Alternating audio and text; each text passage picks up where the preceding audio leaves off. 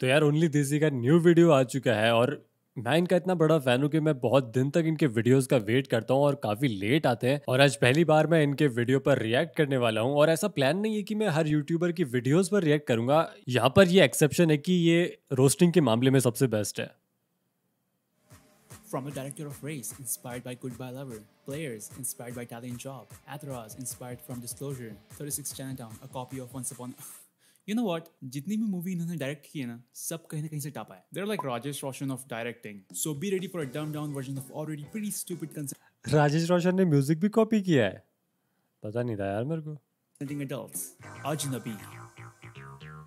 After 36 Chinatown with Raj and Priya, Hamraz with Raj and Priya, Atheros with Raj and Priya, Chori Chori Chupke Chupke with Raj and Priya. यार नाम सोचने की मेहनत भी नहीं करनी इनको. Anyways, meet Raj and Priya. नाम तो ठीक है, डायरेक्टर्स ने कुछ शॉट्स भी चोरी चोरी से चुपके चुपके कॉपी कर लिए. चोरी चोरी में जो कार दिखाए थे वही कार यहाँ भी दिखा दी. Even the house they have in चोरी चोरी is the same place where Raj works in this movie. आई कहीं तो मेहनत कर लो. Meet Raj, a polo coach. तुम करते क्या हो? मैं घोड़ों को हॉकी सिखाता हूँ. जिसने भी जोक लिखा सोच रहा होगा क्या जोक लिख दिया band Stokes. Raj falls in love with Priya, जिसके कल रिजल्ट्स है और पास होने के लिए वो एक ही दिन में मंदिर, दरगाह, चर्च होके शाम तक घर वापस भी आ जाती हैं. संगीत टेम्पल हैदराबाद में और हाजी अली मुंबई में. अमीर लोग हैं, करते होंगे. और इन सभी जगहों पे उसे मिलता है राज, जिसका कल इंटरव्यू है. अगर तुम कहो तो मैं तुम्हारी सिफारिश कर दूं. नो सर, मुझे पूरा कॉन्फिडेंस है कि ये जॉब मुझे ही मिलेगा. इसीलिए मंदिर, दरगाह, चर्च, सभी भगवानों से भीख मांगने गया था. I believe in merit. Oh yeah, there is also Priya's dad, who I don't know what kind of cocaine he's snorting. Have tea. इतना क्यों हंस रहा है? He's like Tanmay Bhatt making reaction videos on anything. अगले दिन पोलो coach की job मिलने की खुशी में दोनों दोबारा मिलते हैं. But Raj is very nervous. And it's obvious. I mean, कल ही तो दोनों मिले हैं. शुरू में थोड़ा बहुत awkward feel तो होता. कोच के साथ उसकी वाइफ भी तो जा सकती है.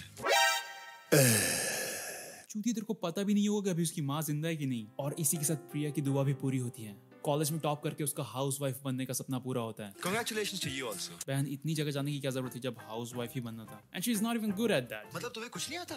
आता है ना पापड़ सेकना. It was at this moment he knew he fucked up. ओह, कोई बात नहीं. इसलिए बोलता हूँ बस मुंह देख के प्यार मत कर लिया करो. लेकिन अभी तो हनीमून फेज है. अभी तो भाई सब कुछ इग्नोर करेगा क्योंकि इसको तो सिर्फ एक ही चीज चाहिए. Seems like राइड करने वाला राइड करवाना चाहता है. Then it leads to the shit only rich people do. भाई मुझे तो ये सब क्लीन कौन करेगा ये सोच के इतनी एंजाइटी हो रही है. ये सब भसड़ में I like how that crew member is clearly visible on that microwave. You can see them every time there's a black glass in this movie. It's like watching behind the scenes in the scene itself. Beat that, Nolan. Switzerland पहुंचते ही Priya gets pregnant. What? अच्छा pregnant नहीं है. Sorry, शायद gas हो गया होगा. Will change when Raj meets his neighbor Sonia, who has a very complicated relationship with her piano.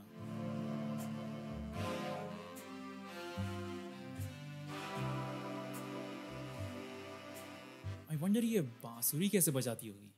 नहीं मैं थोड़ा टाइम दे रहा हूँ.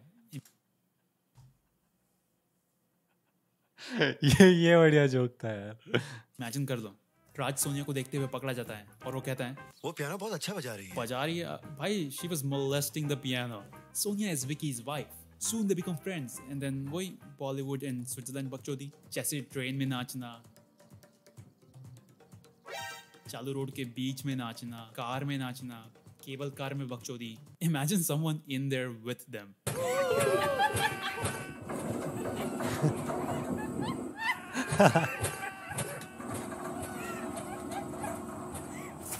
विकी हम सबको प्रूव कर देगा कि हम इंडियंस सिर्फ साइबर स्कैमिंग ही नहीं, Hello, your computer has virus. Accident scamming में भी आगे जा सकते हैं. कम से कम स्टंटमैन के जूते अक्षय के जूतों से मैच तो कर लेते हैं. Vicky fakes his accident and get $50,000 insurance. Insurance के लिए कोई भी कंपनी क्लाइंट का occupation and severity of injury देखती है. He did not have a job and he was also not injured. Fracture नहीं है. Thank God. तो 50,000 का क्लेम किस बात का? This is just bullshit. Even the insurance paper he's signing is stupid. They copied the same para 4 times. Vicky insurance के पैसों से मॉरिशियस जाना चाहता है, but Raj is not happy. Vicky हमारी दोस्ती के लिए इतना कर सकता है तो तुम भी उसका दिल रखने के लिए मान जाओ ना. अबे तू 8वीं की एग्जाम में पास होने के लिए मंदिर, दरगाह, चर्च गई थी क्या? एक्सीडेंट तुम्हारी कार से हुआ तो कार इंश्योरेंस का प्रीमियम तुम्हारा ही बढ़ेगा. That $50,000 is basically your money जो अब विकी के पास है. फिर से बोलूंगा, सिर्फ मुंह देख के चूतिया लड़कियों से शादी नहीं करनी है. मॉरिशस पहुंचते ही सोनिया होर्निया हो जाती है। राज बेचारा अपना काम कर रहा होता है एंड आउट ऑफ नोवेयर मैं तुम्हें कैसी लगती हूँ? अच्छी। और मेरा चीज़ बेचारा चुपचाप अपनी ड्रिंक बना रहा होता है। You're a one horny woman, aren't you? राज प्रिया के लिए फ्लावर्स लेके जा रहा होता है और वो फ्लावर्स अपने क्लीवेज में रख लेती हैं। क्यों भाई? मॉरिशस में वाज नहीं मिलता। राज और प्रिया अलोन टाइम एंजॉय कर रहे होते हैं and this beach is like seriously what's wrong with her? Vicky Sonia को ये सब करते देख लेता है और वो कहता है कि मैं भी खेलूंगा। आज रात को तू सोनिया के साथ, मैं प्रिया के साथ। लेकिन राज ऐसा कभी नहीं करेगा क्योंकि अभी भी शादी हुई है ना, अभी bore Swingers. And now Raj is very upset. 8 दिन से मैंने Thai food, Chinese food, Lebanese food, कोई भी कॉन्टिनेंटल खाना नहीं खाया। Thai, Chinese, Lebanese food is not continental food. यार ये लोग हम मिडिल क्लास वालों को बात बात पे चोदू बना देते थे। राज विकी का चेहरा भी नहीं देखना चाहता। क्या हम फिर से दोस्त नहीं बन सकते? And now they're best friends again. Abhi, he wanted to bang your wife without her consent. Basically, he wanted to rape your wife. लेकिन विकी तो सॉरी बोल दिया ना, so it's all good. One day, Raj wakes up in Sonia and Vicky's room. Sonia is dead, probably still horny though. Vicky blames Raj for her coon. He killed my wife! He's lying, officer! I did not kill his wife! But because English is not the official language of Switzerland, he translates it into Hindi. मैंने इसकी wife को नहीं मारा, officer. हाँ? He's arrested, लेकिन राज भाग जाता है क्योंकि इसलिए कि मेरी सबसे बड़ी अदालत तुम हो। The window he jumped at is not the same as the one he got out from.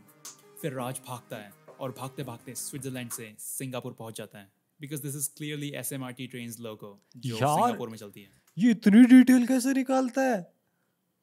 ये तो नेक्स्ट लेवल है यार। लोगो कैसे मैच करा लिया इसने? I like how they tried to hide Singapore's number plate with fake Swiss number plate, but nothing's gonna help because people are driving on the left side. Switzerland में लोग right side चलाते हैं। कभी-कभी खुद की तारीफ करने का मन करता है।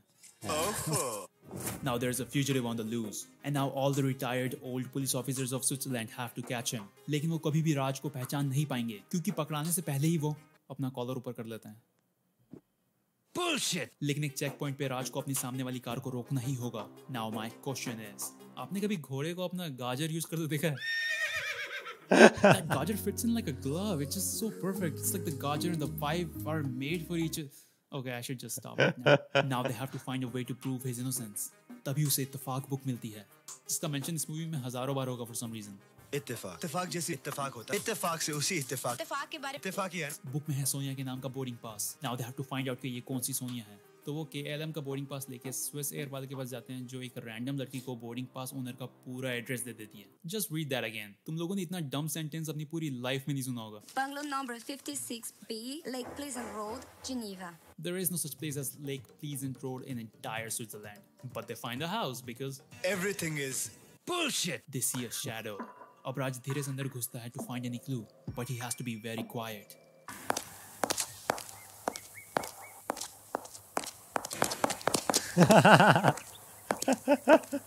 भाई अभी तक पूरे मोहल्ले को पता है कि there is someone with a loud ass boots walking around the house. Soon they find out that it was all Vicky's plan. और मरने वाली ये नहीं बल्कि कोई और सोनिया थी जिसने अपना बोर्डिंग पास इत्तेफाक वाली बुक में रख दिया था। Oh wait. जल अत्यंत रमणीय और सुंदर। What? This is Atharvaveda. So they changed the cover of an ancient scripture and called it इत्तेफाक। Seriously, what the fuck? उन्हें पता चलता है कि वो डेड बॉडी इस सोनिया की थी। Wait, तो डेड बॉडी के बाल स्ट्रेट और स्लाइटली कलर्ड कैसे हुए? जो मरी उसके बाल तो लॉन्ग, ब्लैक एंड कर्ली थे। Everything is bullshit. But it's too late. असली सोनिया का इंश्योरेंस मनी विकी के अकाउंट में जा चुका है, जहाँ स्विस बैंक की वेबसाइट का AI इतना एडवांस्ड है कि डॉलर के साथ साथ कन्वीनियंटली इंडियन नंबरिंग सिस्टम में भी ट्रांजैक्शन दिखाता है। You know how stupid that is? और अब स्विस पुलिस भी विकी को अरेस्ट नहीं कर सकती। थोड़ी देर में ये शिप स्विट्जरलैंड बॉर्डर क्रॉस कर देगी। उसके बाद स्विस का कानून न तेरा कुछ बिगाड़ सकती है न मेरा। स्विट्जरलैंड लैंडलॉक्ड है मेरे भाई। बॉर्डर क्रॉस करने के बाद भी you won't be in international waters. You'll still be in Schengen area. Bullshit! और अब सिर्फ हमारा हैकरमैन राज ही है जो विकी के अकाउंट में जाके पैसे वापस निकाल सकता है, लेकिन इसके लिए उसे चाहिए पासवर्ड और उसे पता है कि पासवर्ड वही है जो ये मूवी हमें शुरू से कहना चाह रही थी। That everything is bullshit. But seriously, watch the movie. It's pretty interesting. Oh, hello Desies. If you enjoyed the video, please hit that like button because we put a lot of work. We do a lot of research to make these videos. So if you enjoyed it, give it a thumbs up. नहीं यार, research के मामले में तो मानना पड़ेगा भाई, बहुत ही भयंकर। तो आज की इस वीडियो में बस इतना ही था। अगर ओनली देसी की कोई और वीडियो होगी जो मैंने नहीं देखी होगी तो मैं शायद उसका रिएक्शन बना दूंगा। बाकी फिलहाल के लिए इतना ही। अभी मूवी ट्रेलर्स पर ही फोकस करेंगे। आने वाले 2 दिन में शायद एक तो फ़ोन बूथ का ट्रेलर आएगा और राम सेतु का ट्रेलर आएगा, तो बस उसी का वेट है। चलो मिलते हैं अगली वीडियो में।